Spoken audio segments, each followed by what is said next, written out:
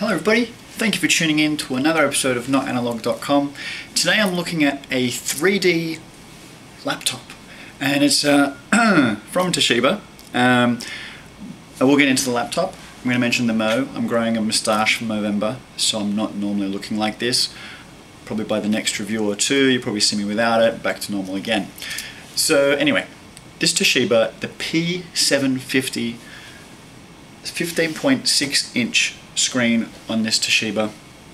Now this one's beefed up. This one is really done up. In fact, you'd say it's souped up. It's a souped up laptop. 8 gig of RAM, quad core i7 processor, NVidia graphics card which can do the whole 3D gaming. It is just a beefy unit. 750 gig hard drive. So much built into it. It's even got DLNA built in. It's got Harman Kardon speakers. I really got to show it to you, but I just want to do this little intro because then once we get into it you won't really see these amazing glasses for so much longer.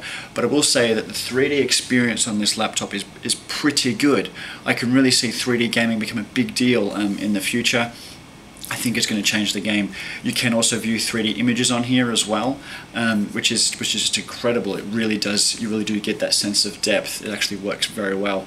In terms of actually using the computer, you take glasses off and things like that. There is a section, I guess you can watch 3D movies. I'm just playing just the standard Windows movie now, but that's pretty cool as well. So to talk about some of the other specs, it weighs 2.6 kilos, so it's not the lightest laptop. This is not a laptop for traveling. I think that's a given. I don't expect you to travel with this. I'll also show you the charger. The charger on this thing is massive. It just shouldn't be put in a bag. I really think that this is for someone who, wants to be portable within the home, but not portable completely where they have to, fly around with it and things like that. So it suits a certain niche, as they always do. So like I said, 2.6 kilos, a little bit of the weight is there. About 5 hours battery life, so it really isn't your travel laptop, obviously, as well. Now, the one thing which does let it down from a specifications point of view without really looking at it, the hard drive is only a 5400 RPM drive. Now, that might mean completely gobbledygook to you, but what it ultimately means is that its writing speed to the hard drive, so when you transfer files, when you read files, is 5400 RPM, which is a little bit slower for today's standards. I think you can get up to 7500 now. And that's the only thing that lets it down because it's got so much processing power with the quad core, it's got a ton of RAM and things like that. That's the only part which lets it down. So when you do the Windows scoring, it gets the lowest possible score based on the hard drive. So what I'm going to do, show you the insides of this laptop right now, take these off because they're a little weird wearing them without any use, and I'll show you what it looks like. Alright, so this is the laptop right here. So I didn't mention before there is a webcam at the top. It's obviously extremely dark, so you won't see a lot of it.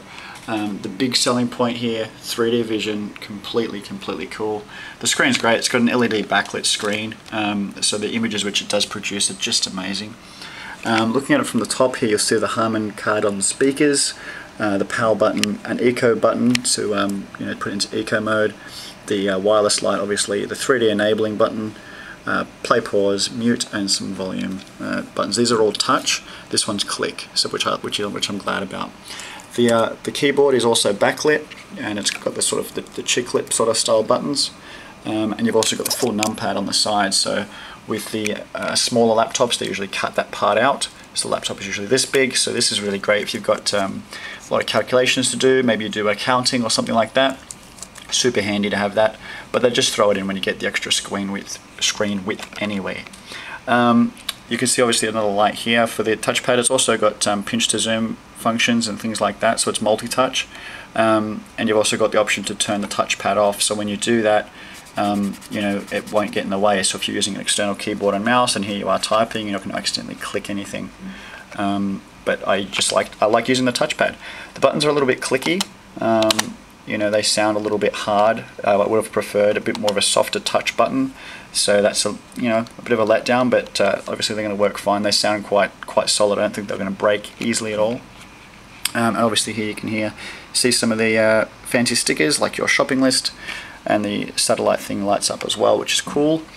Over here some simple sort of indicator lights. It's plugged into my charger, it's on, the battery's charging, hard disk light's flashing because I'm playing some video content. Not transferring any files. The wireless light is on. I'm connected to my wireless network as well. So super simple. There's a wireless, not a wireless, there's a memory stick slot here for SD cards, Sony memory stick and XD cards as well, which I thought was quite cool.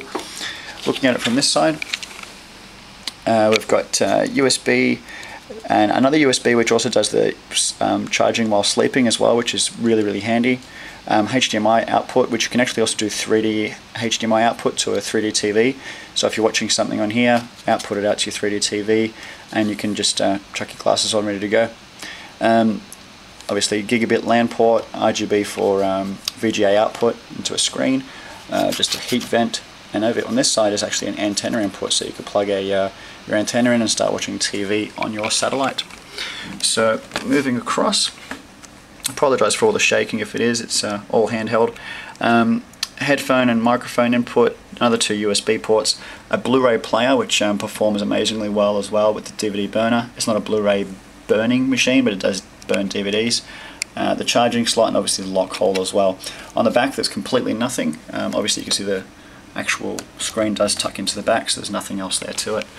Now, one thing I want to talk about is this texture. This finish that they've put on the laptop is just beautiful, and it's the exact same on the back as well. When you look at this, it's just a beautiful feel. Looks really elegant and classy.